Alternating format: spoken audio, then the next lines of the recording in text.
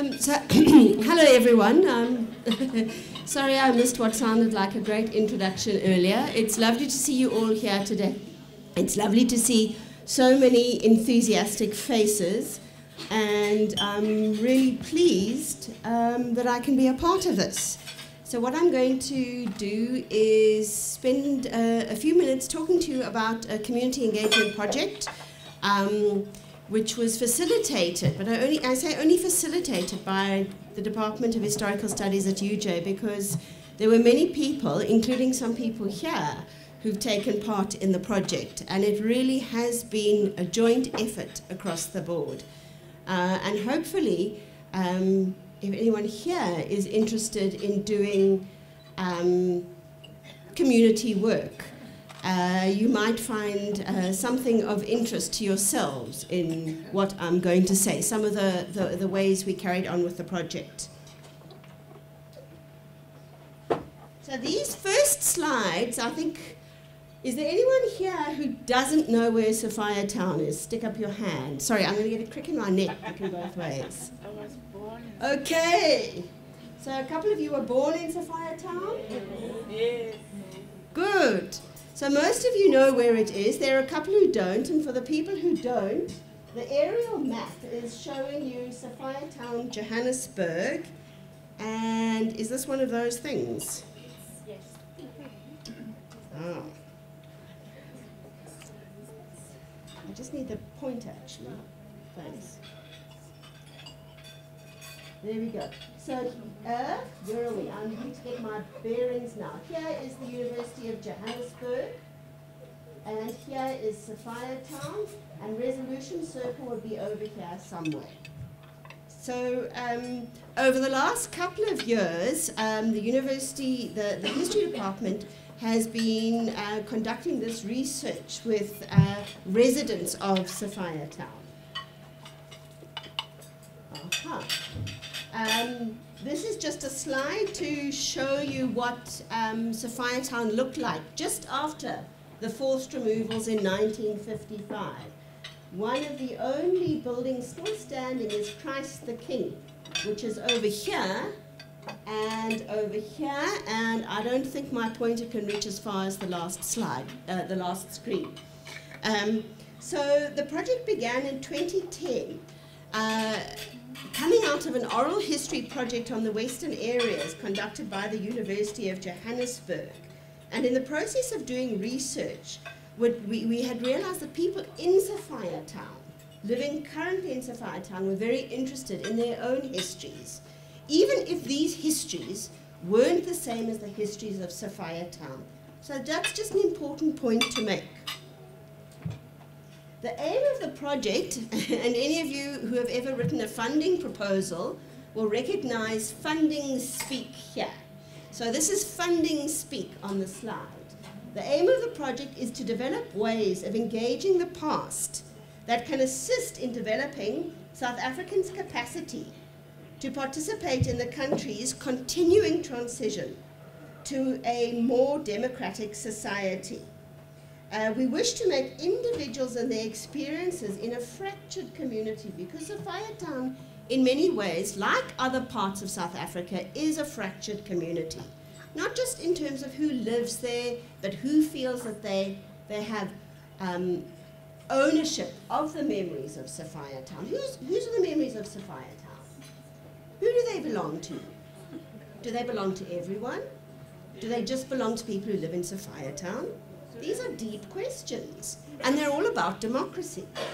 And we were also interested in thinking about if ordinary people, out of the context of a university, got to think about what history might mean for them, how could this add to the larger project in which we were engaged, which was really about building citizen activism. Just an old map, you can see here, Sophia Town, Western Native. That's telling you that this goes back quite a while to the time when Westdean was still known as Western Native Township. So it's over here, this is in the 1950s. And if anyone if anyone lives in Sophiatown today, have a look at all these streets that go right through. One of the things that the group areas did was to cut off these streets. So there are all these sort of, you know, turnarounds here, and very few of the streets from Sophiatown go straight through onto Ontdekkers, as you will all probably know. But that didn't used to be the case. So over time, and I'm summarizing here, the work of the project came to be conducted through various divisions or subcommittees. This is a current map, and in fact it's one of the outputs, if you like, of the project. The map, I was going to bring some along today, but the office in which the maps were was locked, but we produced community maps with essential listings, police telephone numbers, clinic telephone numbers, ShopRite checkers, other interested bodies, who to contact, how to get hold of the Sophiatown Residents Association. And this is a map then that shows Martindale. Remember where I was showing you those streets now, a few minutes ago? None of the streets go through. So the impact of group areas and the forced removals has left a physical imprint on the landscape, which cuts off Westbury from Sophiatown in many different ways. How many people here are from Westbury? Quite a few. Okay, so you know what I'm talking about as well. The histories of Sophiatown and Westbury are very closely linked. So in our project, we worked very loosely with the term Sophiatown resident.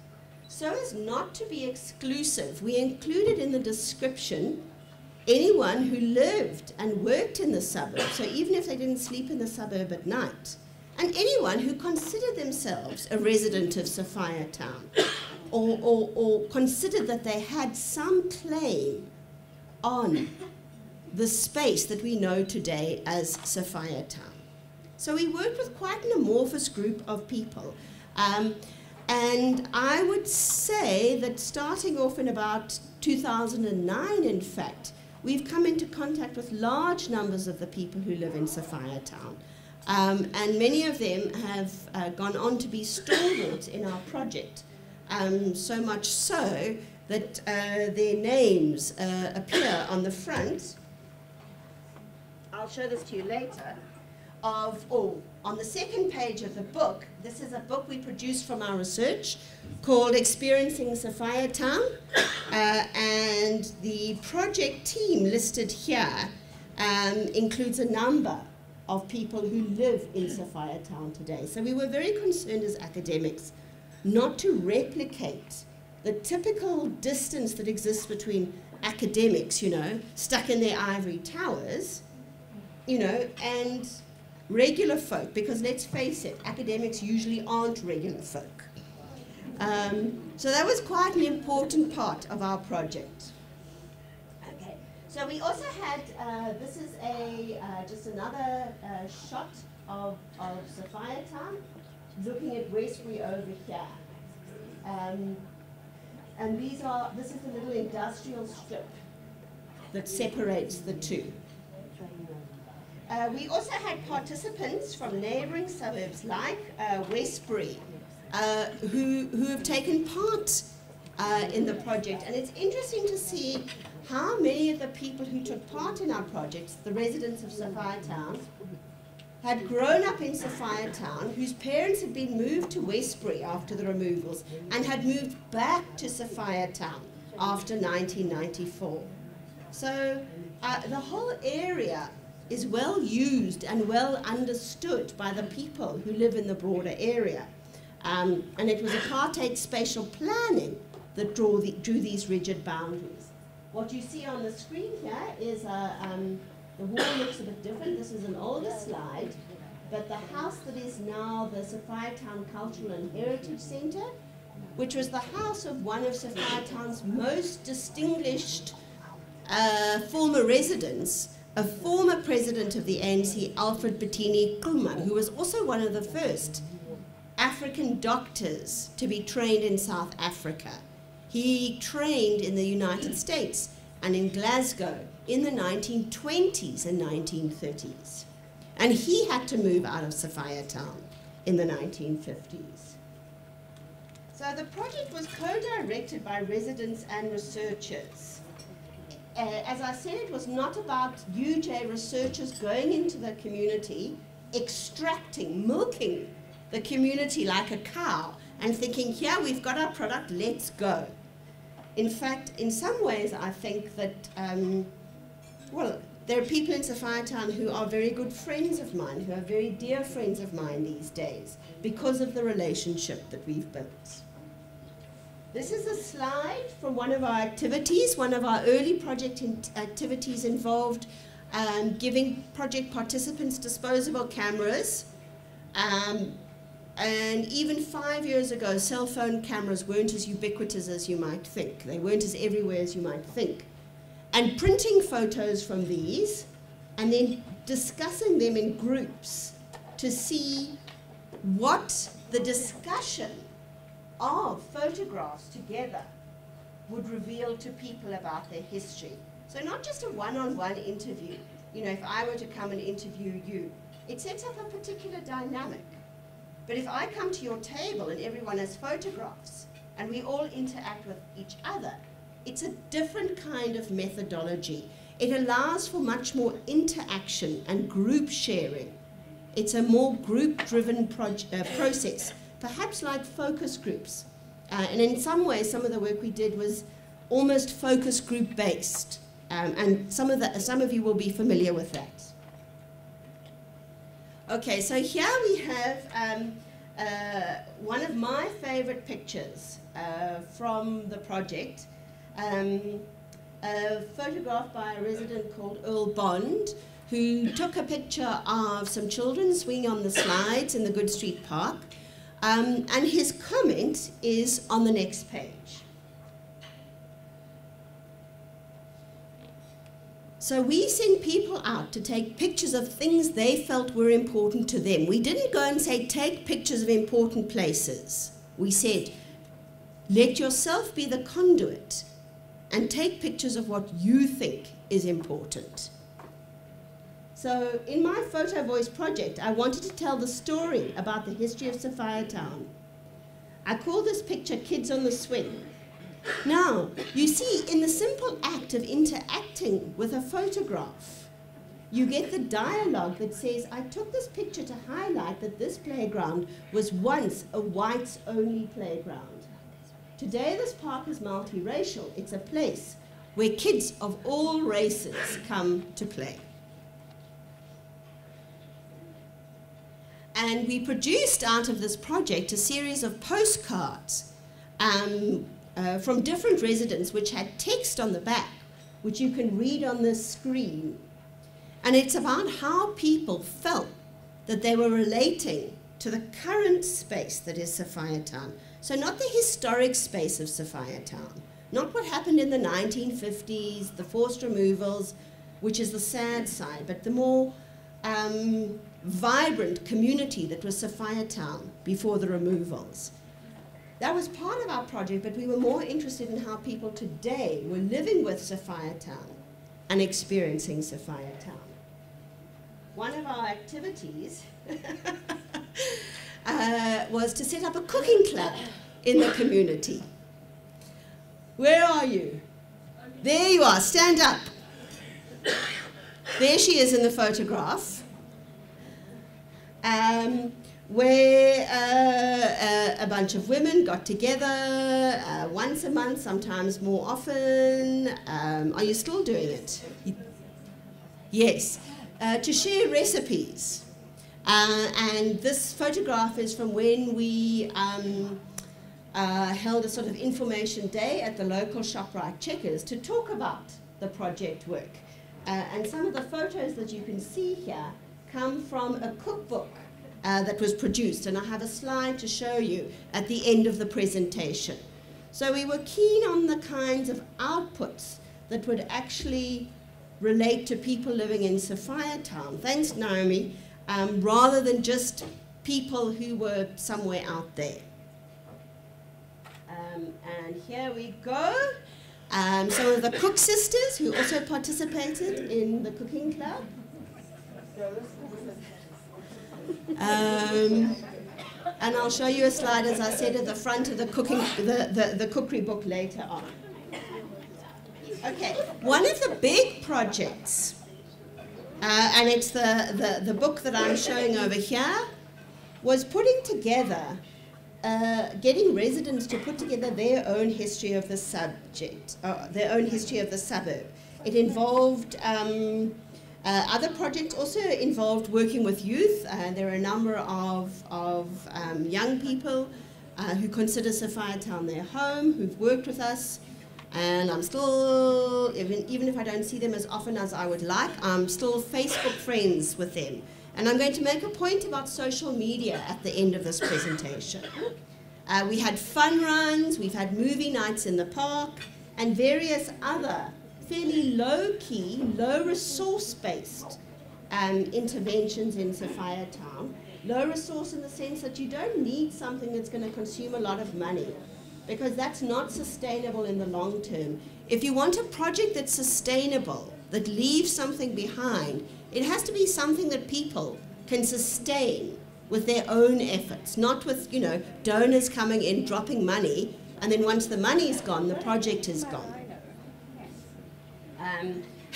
I have a very vivid memory of a freezing day in 2012 when we organized a fun run through the suburb, and I've just put up a slide of some of my colleagues. You can see how cold they were participating in the fun run. And there are lots of extra people walking through the streets. The idea behind the fun run or the fun walk was to take back the streets of Sophiatown, for Sophiatown residents to feel safe in their own streets. Now I think I'm going to skip those slides, because they are heavy text slides. What I'm showing you here is some of the work of the youth. Just participating in a project. We ran a number of youth-based focus groups that were designed to get young people in Sophiatown thinking about what was important about the history of their own subject.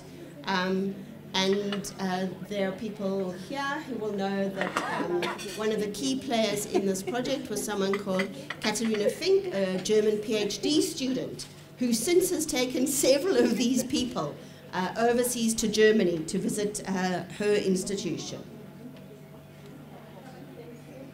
So I thought I would share you some of the text that in fact similar text has appeared in our book, the book that emerged from this project, but it's about how people use the discussions around history to grapple with difficult issues. So in one of the family interviews, one of our project members, Dave, raised a question about the prior history of Sophiatown. And you can see that this is a response from one of the project participants. And this exchange was interesting. What it shows is that for many people living in Sophiatown today, they're not the former residents of Sophiatown. Many of them have learned about the history of Sophiatown through books or movies or going to clubs. Come on, who hasn't been to something like a Sophiatown club or seen a Sophiatown movie or the Sophiatown lounge, there's Sophiatown fabric. Sophiatown is everywhere. And for many people, this is how they've learned what was the history of Sophiatown. Even the people who live in Sophiatown at the moment. And these are deep issues because they speak to issues about, you know, who's responsible for the past, where do we apportion blame for the past, and how do we try to move forward? This is a slide from one of our focus groups. You can see that we had a whiteboard up there, photographs that we took. People are busy discussing not only the history of Sophiatown, but how to proceed with all the material that we were collecting. So it's one thing to go out there and collect all this material, as I said earlier, but it's another thing what you do with it. How do you make something from a project that feeds back into community engagement itself? Thank you. Okay.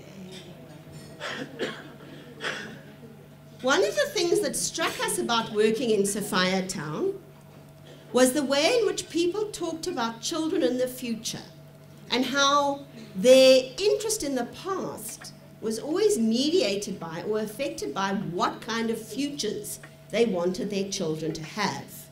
So certainly one of the lessons that we've learned from this project is if you want to get people to talk about history, ask them about their kids and what their kids are going to do in future.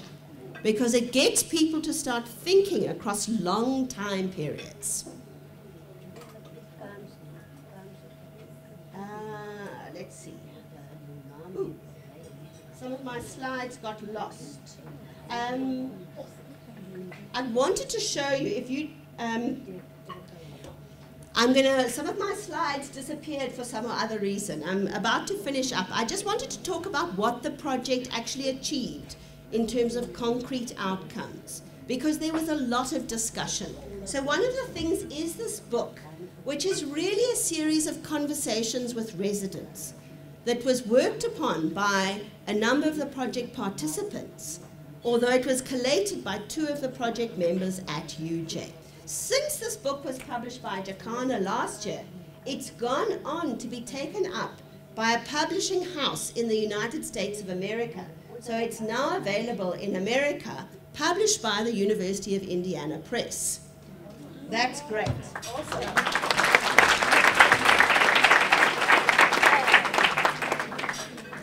This is where it's luckily that I have some physical props. We have a very nice Facebook site, both for the book and for the group. And these things have continued to run once. It's not really an active project anymore. We don't have weekly meetings in the community. Some people still attend meetings of the Sophia Town Residents Association. But the university has pretty much stepped back. You know, we've got other lives, we've moved on with other things. There are a whole bunch of students in my department who've done histories of different aspects of Sophia Town, like the St. Joseph Children's Home. Anyone go there?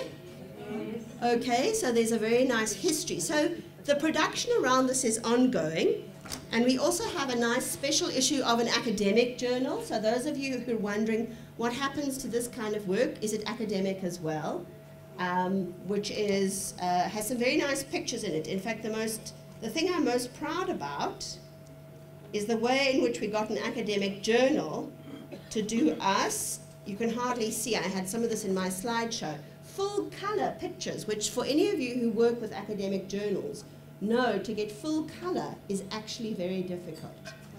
We've got 2 Facebook sites. The Facebook sites are up and running. And there's regular, I think that there is a sense of pride, that's my impression, as an outsider insider, that there's a sense of pride in what the project has achieved. And there are a number of people, as I said earlier here today, who've been involved in the project, and I'm eternally grateful to you, most of whom are ladies, for all the work that you've put in to help some rather bumbling academics from UJ try to take their ideas about community engagement into a welcoming community space, and to see that in fact where it's at is not in the university, but out there with ordinary people like yourselves. Thank you very much.